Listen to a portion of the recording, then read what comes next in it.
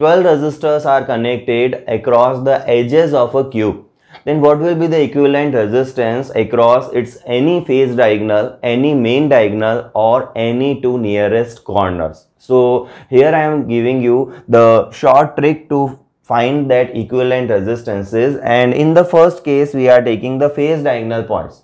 So in this circuit the phase diagonal points are A and C. This is one of the phase, and the phase diagonal points AC, across this the resistance will be 3R by 4. Similarly, the main diagonal I am taking the point A and D. So across the point A and D, this is the main diagonal, and the equivalent resistance will be 5R by 6. Now the nearest corner points are A and D. So here the equivalent resistance will be 7R by 12. Easy to remember because the sequence is 3, 4, 5, 6, 7, then 12. And also remember phase, main and nearest.